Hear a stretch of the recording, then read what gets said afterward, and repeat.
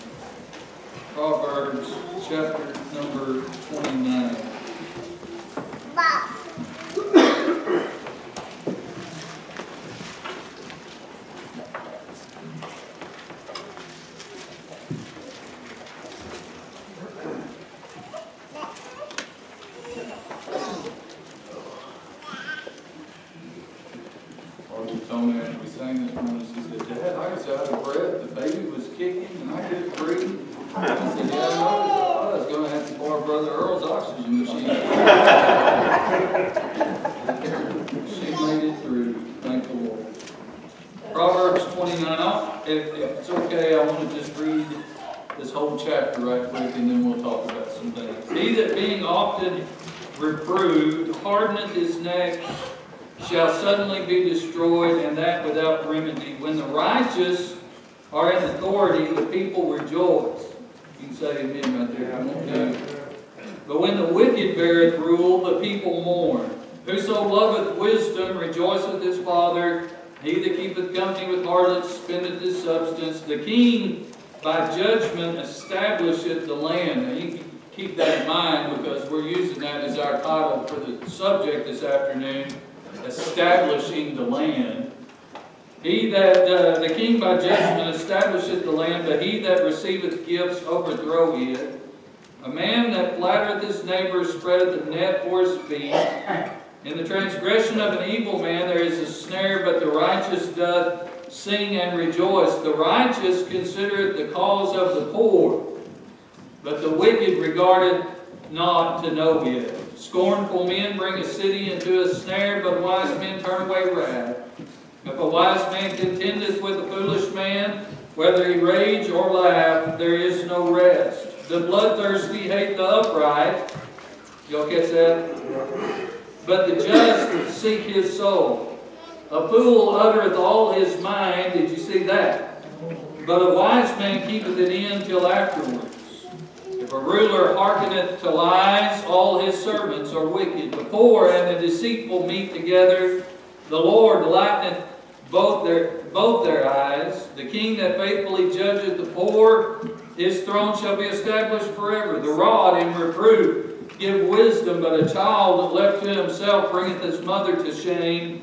When the wicked are multiplied, transgression increaseth, but the righteous shall see their fall. Correct thy son, he shall give thee rest, yea, he shall give delight unto thy soul.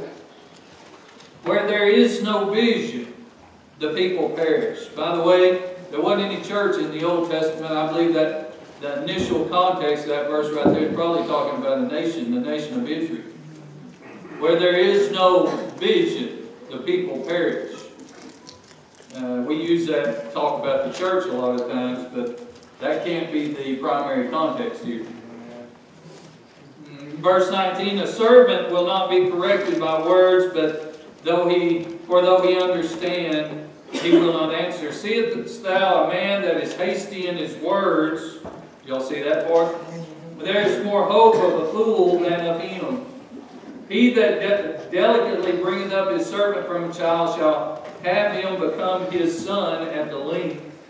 An angry man stirreth up strife, and a furious man aboundeth in transgressions. A man's pride shall bring him low, but honor shall uphold the humble in spirit. Whoso is partner with the thief hateth his own soul. He heareth cursing, and bewrayeth it not. The fear of man bringeth a snare, but whoso putteth his trust in the Lord shall be saved. Kind of reminded of a psalm right there where it said that blessed is the nation whose God is the Lord. Verse 26, many seek a ruler's favor, but every man's judgment cometh from the Lord. An unjust man is an abomination to the just, and he that is upright in the way is an abomination to the wicked. Interesting. This proverb has a lot to say about a nation or a kingdom and its leadership. I told you we were talking about establishing the land. We would like to think that America is well established. I hope that we all understand that historically speaking, America is still a young country. Right.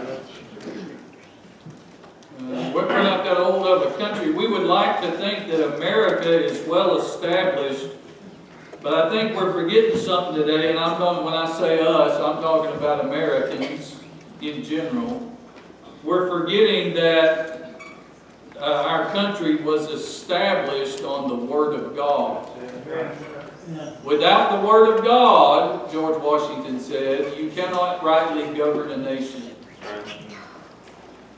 I'm not so sure that America's foundation is too steady right now.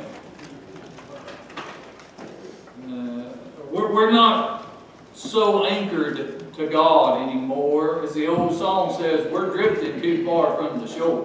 That's what we're doing. We've heard our presidents in our lifetime give what they call the State of the Union address. I want to read verse number 1 again, and then I'm going to give you a real state of the union. He that being often reproved hardeneth his neck shall suddenly be destroyed, and that without remedy.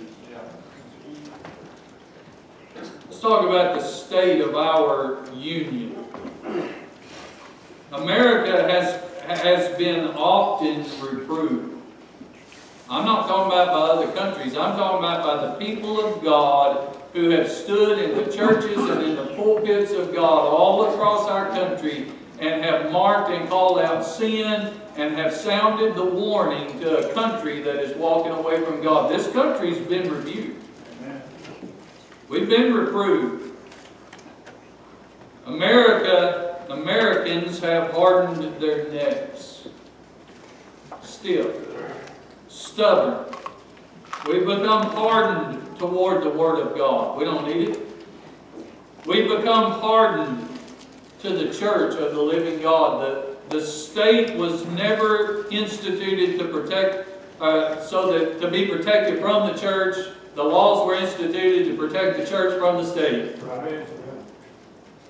But we've come, America that is, we have become hard-hearted toward the Lord's churches. The churches on whose back this country has been built and established. The Lord's churches. Well, I think they said it all whenever they said church is non-essential. Don't you? Yeah. I mean, I think that speaks volumes of where we are as a country. I told you y'all wouldn't like this too much. And here's another thing. America is looking down the gun barrel of sudden and swift destruction, and that without remedy. Listen to me, friends, when God has had enough, and I don't pretend to know when that's going to be, but when God has had enough of a nation that has gone away backward, a nation that has turned their back on God, when He's had enough, there's no law, there's no policy, there's no deal, there's no Republican, there's no Democrat that's going to put a stop to it. Let's just go back through here. Just take a few minutes and go back through here and look at some of these verses and see if we can get a handle on where America is according to God's Word. It doesn't matter what I think about our policies or our ways in America. What matters is what God thinks. Right. So let's look at where America is. Let's try to find our nation in this Scripture. I mean, let's face it, the Bible is a mirror, a looking glass, if you have an old King James Bible, which I would highly recommend. If the Word of God is a mirror, let's just take a look in the mirror. I mean, if we want to know, here's the thing, nobody wants to talk about this stuff, nobody wants to be unpatriotic, but the reality of it is we can't fix it until we admit there's a problem. So let's just look at it. Number one, I got a whole list of things here, so we may not list them 1, 2, 3, 4, but you just follow along with me. In verse number 2, the first thing I want to look at and say is this: things go good for a nation when its leaders choose to side with God. Amen. Look at verse number 2 again. When the righteous are in authority, the people rejoice. It goes good for a country when its leaders choose to side with God. Now, I want to make a disclaimer right here. If you're asking me personally, am I going to vote for Trump? Probably so. Probably so. Unless Jesus comes back and runs for president on a Republican ticket. I mean, I say that, I mean, it's funny, but the reality of it is, I don't know who else we would vote for. I don't know who else I could vote for. But I hope you understand that just because Trump throws the word God around here and there and plays a little game that he likes to play with the Christian community, I am not impressed by that. I'm not sucked in by that, and I am not up here to promote Trump as a person. If he chooses sides with God, then I'm on Trump's side because I'm on God's side. But I can just tell you right now, I don't like the guy. And I don't care if they're recording this or not. I hope he hears it. Things go good for a nation when its leaders choose to side with God. God did not come to get on our side. He came to get so that we could be on His side. Amen. Is that what we're seeing today? Well, we have the whole moral issue of abortion, and I mean it's in the news every single day. I don't know how you can read your Bible where they had their children, the Old Testament, where they led their children through the fire, talking about sacrificing their kids. I don't know how you can read "Thou shalt not kill" and say you're on God's side whenever you're promoting abortion. We're talking people promoting full-term abortion. Well, I don't know how you stand with the LGBTQ crowd and claim to be on God's side. And by the way, that's on both sides of the aisle. Melania Trump holding a fundraiser at Mar-a-Lago for what's called the Log Cabin Republicans, which is a group of Republicans that are homosexual. Let's celebrate them. Let's party with them. I don't know about you, but that don't sound a whole lot like we're on God's side.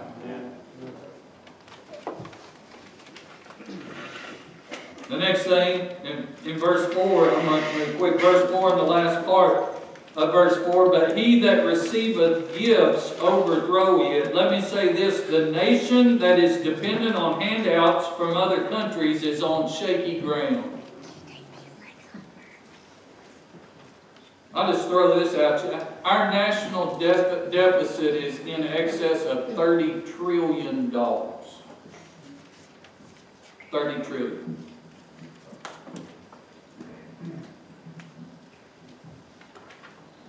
Moving on, in verse number 5, I would say this, words are cheap. A man flattereth his neighbor, spreadeth a net for his feet. I thought about that. Words are cheap in America. God cares what happens to Israel and in Israel. And we talk all the time, both sides of the aisle, about how we are standing with Israel. We are allies with Israel. Let me say something. It is a disgrace, the protest that they had the other day when Netanyahu was addressing our Congress. Protesting and burning flags. Peaceful, my hind leg. They were out for blood. Well, preacher, they've got a right to freedom of speech. I understand all of that, but I'll tell you something. Those flags that they were burning were not theirs to burn. Right. Should have been arrested for it. Right.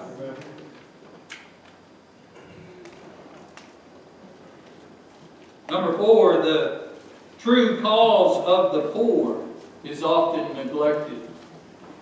Look at verse number 7. The righteous consider the cause of the poor, but the wicked regardeth not to know it. That's where we're at. We're just pretending like we're in favor of the poor in America, but the true cause of the poor is being neglected. We just choose not to face the reality of poor. Our leadership in this country is delusional when it comes to their policies for helping poor people. The welfare system is a joke. How many times you stood in line, and we could even apply this to the Texas welfare system. How many times have you stood in line in the grocery store behind somebody that bought their groceries with the Lone Star card and then pulled out cash to buy their beer and alcohol with?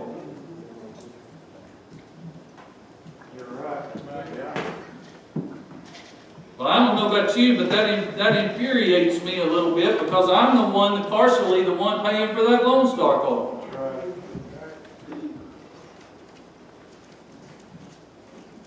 Paying off college debt and giving out of stimulus checks during COVID hasn't changed one thing in this nation. Policies that drive out big businesses have affected small businesses and farmers too. Big government overreach has all but squashed free enterprise in this country. We've been regulated to death. I think it was Ronald Reagan that said the most fearful words in all of the English language are these: we're from the government and we're here to help you.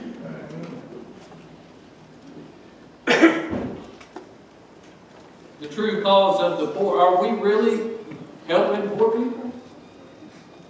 Well, we cater to a bunch of lazy people in this country.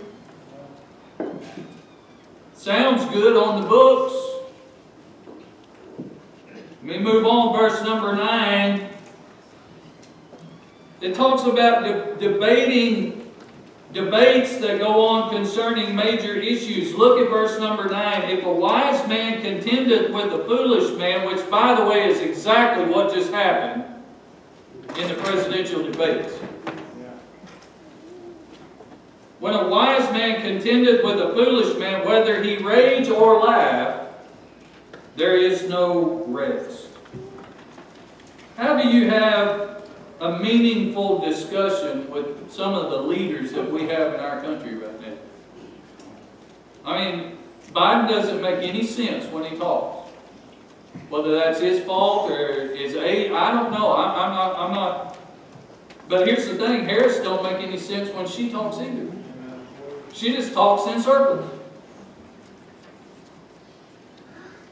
I don't need anybody to explain to me what a Venn diagram is. I got that. I can understand that. Tell me how that's going to help improve this country and draw us closer to God. That's what I want to know. How can you get to the bottom of the LGBTQ issue when you're debating with people who, when they are asked what is a male or a female, their answer is, I don't know, I'm not a doctor. Well, I'm not one either, but when my kids were born, I could tell which one they were.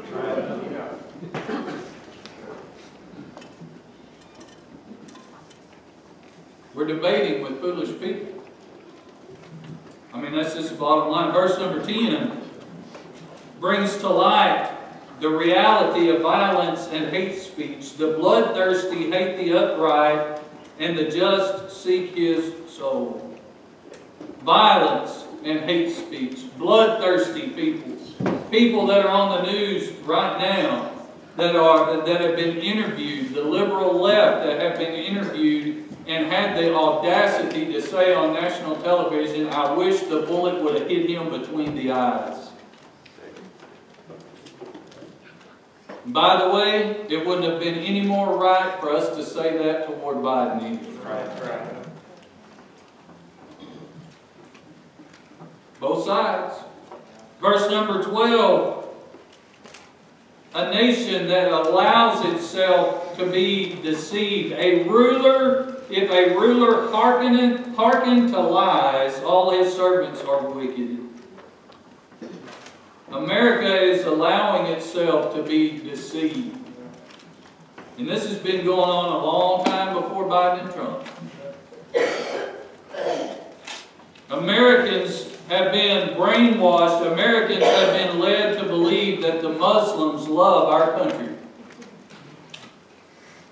Well, they want what we've got. There's no doubt about that.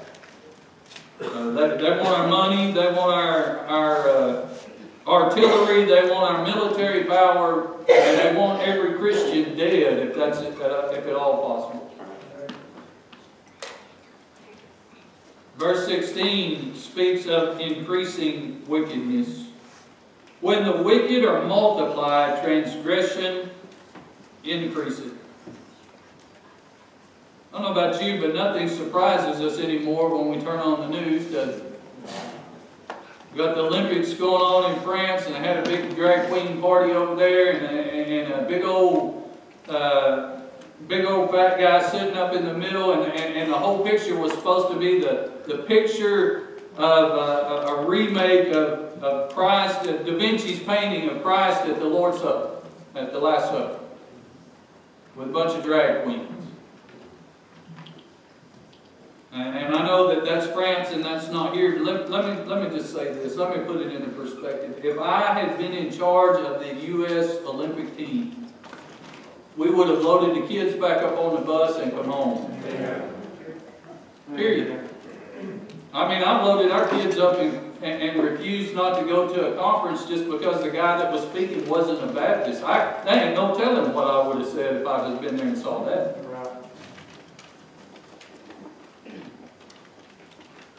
Increasing wickedness. Nothing surprises us anymore. I can remember when contracting HIV through sexual perversion was a reproach, and now it's celebrated. Now they're selling certain drugs just so you can keep living that way if you want to. Just enjoy it. Verse 18, a nation with no real vision. Where there is no vision, the people perish. Kamala Harris talks about being future-focused as opposed to what she thinks is Trump's past focus. She talks about being future-focused. The vision that she has for our country is not going to bring us closer to God. Verse 23 talks about pride. A man's pride shall bring him low. Our foremost leaders in this country are egomaniacs. If they're interested in God at all, He's just a sideline interest. They're just dropping that name to get a few more votes. That's right, preacher. Verse number 24 talks about partnering with thieves. Who are our closest allies would be a good question. Verse number 26 talks about when the people are more impressed with a man than they are with God. Verse 26. Many seek the ruler's favor. I tell you, the president, whoever's running for the president of the United States needs to be seeking my favor. I don't really care what Trump thinks about me.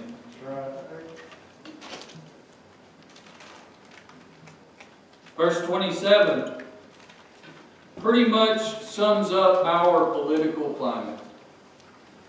An unjust man is an abomination to the just. And on the other side of the aisle, he that is upright in the way is an abomination to the wicked. We quote we quote the Pledge of Allegiance and talk about one nation under God. And I mean, I wished it was, but we're one nation divided. That indivisible part is just a hope and a prayer, because we're a nation that's divided right down the middle. I want to say this to you. Our nation is soon to be without remedy.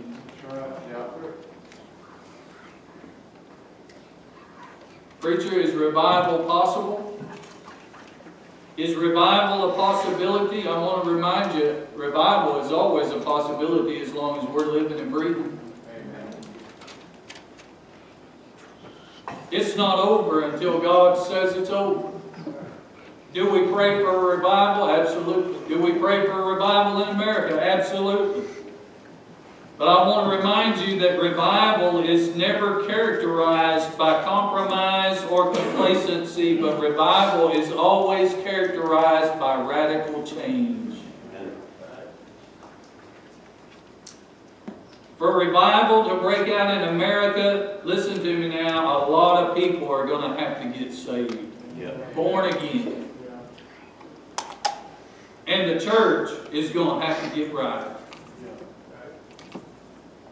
And by the way, the church getting right has to happen first, because it is the church that's been given the responsibility of leading people to the Lord. That's why Peter said the judgment of God must begin, and it must begin at the house of God. Folks, America is not getting better. I hope you understand that. I know this is a downer, but we need to understand our country is not getting better. Right. Everybody's got their Make America Great Again hat. I'm not faulting anybody for that. I'm not faulting anybody for getting on the Trump train. But I want you to understand, Donald Trump cannot do. Only God can do what has to be done through the repentance of the people. Preacher, is there anything in here good that you can give us? I know it's not a feel-good sermon. It wasn't meant to be. I think it's important for us to see our country the way God sees our country, for us to face the reality that Daniel and Isaiah and Jeremiah had to face whenever God allowed Israel to go off into captivity. They saw their country going on. And that's a reality that they had to face. There comes a time when God will judge a rebellious nation. But there is one good thing in here, and I'll point it out to you in closing. Verse number 16. When the wicked are multiplied, transgression increaseth. Listen to this now. But the righteous shall see their fall. Here's the point I want to make. No matter what happens in America, no matter what happens in this world, the saved of God will live on to see the day when the Lord makes everything right again. I love America. I know you do too. More than that, I love Texas, and I know you do too. The great state of Texas. I love the fact that we live in a republic, and I know you love that too. But more than all of that, we're looking for a kingdom more than we're looking for a country. Right. Or if you want to say we're looking for a country, yeah, we are. We're looking for a country and a city whose builder and maker is God. We'll live on to see it when God makes everything right in this world again. Establishing the land. Where are we at in America as God sees it? I think that's a pretty good picture right there. I think that's a pretty good picture. Let's stand. Heavenly Father, we thank you again for allowing us to be in your house today. Lord, we thank you for your word. Lord, even when the truth hurts and we don't want to hear it, we thank you that you hold the mirror of your word up in front of our face so we can take a good long look and see where we are. Lord, we know America can never be the America that we want until we take a long look and see ourselves as you do, as you see us. And Lord, we just ask and pray that you would grant us revival in our land. And Lord, help us to understand it has to begin with us. It has to begin with me. It has to begin with our church. It has to begin with the churches all across this land. And then, Lord, help us to take the gospel. Lord, help us to see people saved in this country, that it might be spared for a while longer. In Jesus' name we pray. Amen.